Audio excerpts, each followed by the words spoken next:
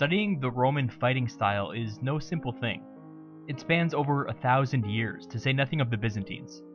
In the West, if you look at Rome's basic tactical framework in a general way, it can be divided into 3 distinct systems. These systems have remarkably little to do with each other, and were constructed to accomplish 3 very different goals. It's actually astounding that they all belong to the same culture.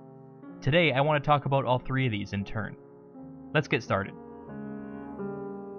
The phalanx system is the first one that Rome adopted.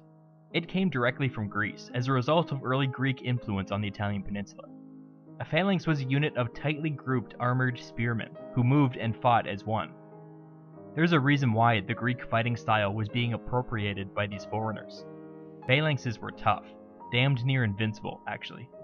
They were slow, but once they came into contact with the enemy, the combined weight of the entire unit was too much for anybody to handle, unless it was met with another phalanx. So the early Romans straight up stole this fighting technique.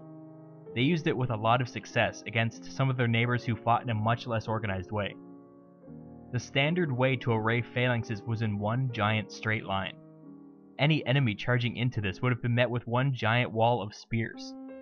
The early battles would have been pretty lopsided, as the Romans just plowed over these undisciplined guys in loose formations. The only bad thing about phalanxes is that they were very slow, and had a hard time turning. Also, because of the way that everybody had to support the spearmen at the front, they couldn't fight in more than one direction at once.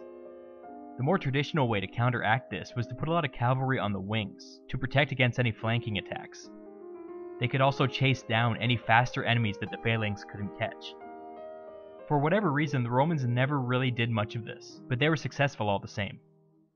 This worked for a long time, but it started to get the Romans into trouble as they expanded into central Italy. This area was mountainous, which is not ideal for the slow-moving straight lines of the phalanx. It's hard to keep a line like this perfectly straight as you move up a hill, for example. If you have to move around some rocky, impassable terrain, the entire line has to be broken up, which is the perfect time for an enemy to attack. Moreover, the inhabitants of this region were no slouches. They used hit-and-run tactics, and lots of projectile weapons. Even when they closed in for hand-to-hand fighting, these were tough mountain men, and they gave the Romans a run for their money. The Romans suffered a string of defeats and began to seriously reevaluate how they fought. Maniples were an ingenious solution to this very specific problem with the phalanx: inflexibility. First of all, maniples were smaller, standalone units. This meant that they were capable of fighting in isolation, or even in several directions at once.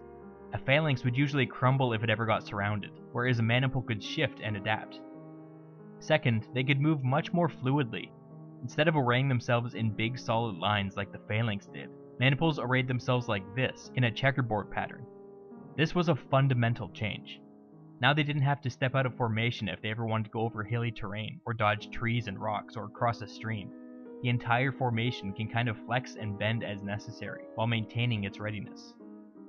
It wasn't just the formations that changed. Their entire fighting ethos was now different. The solid walls of spearmen were now mostly gone, replaced by men wielding swords and shields. Individual maniples now found themselves in specialized roles. There were 3 major ones. First, the histati. This is where the young and inexperienced men served. The histati were always placed at the front of the line, and were the first to come into contact with the enemy. Histati were outfitted with a sword and shield, but also with javelins that the entire unit could throw at a moment's notice. This was a big innovation. The phalanx system had no ranged units, which meant that faster enemy units could stay at a distance if they wanted to. Now, not only were maniples faster, but almost every Roman unit was now a ranged unit. The histati were always the first to close and make contact with the enemy. Then, after some time, an order would be given, and the histati would swap out with the second line, who were called the principae. These were older veterans, who were outfitted similarly to the histati, but with slightly better equipment. Under normal circumstances, these 2 lines would alternate for the duration of the battle, giving each other a break as needed. In a perfect world, the third line would never be used. These were the triarii, and they were the oldest veterans. We can think of them as their elite troops. Unlike the histati and the principae, the triarii retained some phalanx-like qualities. They were still spearmen, but were organized more loosely, so that the entire unit wouldn't crumble if they ever broke formation. The triarii were so rarely used that the Romans had a saying for when something was going badly. They would say, "It's come to the triarii." I've always liked this saying, because it has a meaning that's kind of unique to Roman culture. It means that the enemy has broken through and this is the last thing that we can do to respond. But it also means there's a major problem and it's time for the real adults to step in and fix this. It's weirdly pragmatic and optimistic. Sometimes an entire campaigning season would go by and the triarii would only be used once or twice. This made them crazy. We're told that sometimes they were forced to sit on the ground during battle, like children, because they had this reputation for charging in against orders. They sometimes resorted to begging just to be allowed to get into the fight. I looked and couldn't remember where I saw this, but years ago I read something saying that a Roman general put his triarii up front during a battle because he was getting reports that there might be a mutiny if they had to sit this one out. That might be apocryphal, but I swear I saw it somewhere. These were tough dudes, and when they were finally unleashed, they fought like hell. Let's go back for a moment to the Battle of the Trebia River. If you recall, the first two Roman lines fully committed, and some in the center were in the process of cutting through the enemy and marching right off the battlefield. These were the Hastati and the Principe. The third line, the Triarii, were held back as usual. When Hannibal's epic surprise attack emerged from the long grass, the Triarii turned, fixed spears, and stopped the attack dead in its tracks. They did their job perfectly and didn't give an inch. It was the younger men up front who panicked and started to give in to the Carthaginians on the wings. These same Triarii were the ones who were last seen getting surrounded, holding their ground and making a heroic last stand as the rest of the Romans were killed, captured, or driven off. I'll say it again, these were tough dudes. Rome used this maniple system for a long time, and Rome eventually rose from being a regional to a global power. But as this was happening, they started to notice some structural issues. The maniple was designed to face off against the hill people in central Italy, and now Romans were fighting from Spain to Asia. A lot of the time, they were now in the position of fighting huge, well-organized armies from rich and powerful kingdoms. Things had changed, and Rome needed to reorganize. The solution that they came up with is called the cohort system. Before any major changes were made, one thing was abundantly clear. Rome needed bigger units. The maniples were just too damn small now. Against the hill people of central Italy, one maniple here and one maniple there could make all the difference in the world. But now, armies were huge, and a single maniple here or there was kind of irrelevant. As the first thing going into this reform, the size of each unit was quadrupled. Armies went from having 40 maniples to having 10 cohorts. But a cohort wasn't just a giant maniple. They also fundamentally changed how these units operated. The different experience levels and different specializations were completely done away with, and each cohort became more or less identical. The big strategic change that this facilitated was that the army now emphasized mobility. Unlike the maniple system, these soldiers carried around their own gear, set up their own camps, and cooked their own meals. These guys could construct bridges, clear forests, build roads, anything. These new units were designed to be entirely self-sufficient. They needed to be able to ditch their supplies and march off at a moment's notice if they needed to, and they often did.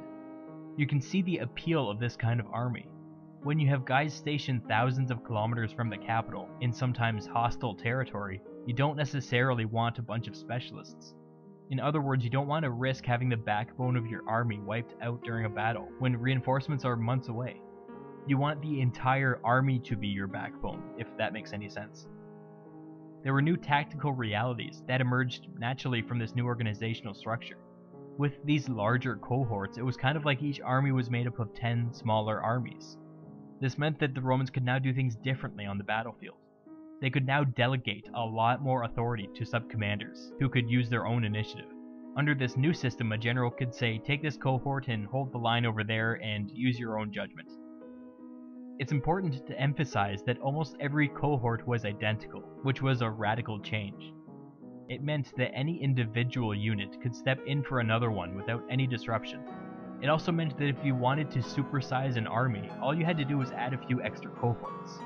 There was never a situation where you'd be thinking, I have way too many Hastati and not enough Triarii. There was no such thing as a lopsided army. Every unit was the same and self-contained. So what did it mean that they used all of these different tactical structures? It's not like one was a natural consequence of the previous one. These were all radically different systems. The Romans were successful with all of them, but each accomplished very different things, so what gives?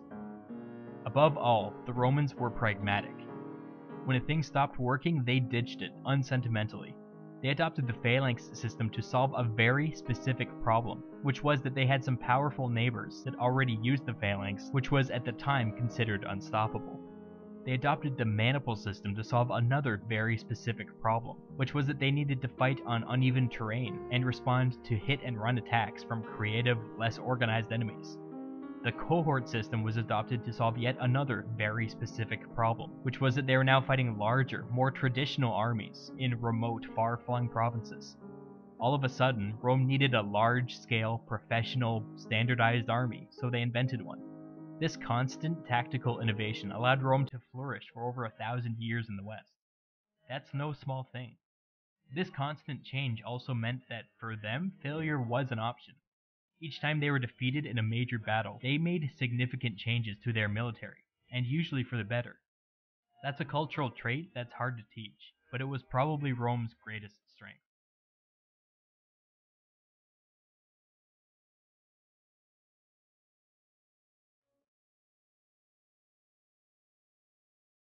This video topic was selected by a vote by the people over on my Patreon page. If you want to participate in the vote for another video like this, you can do that right now. You can just click the link in the description. The voting is going on as we speak.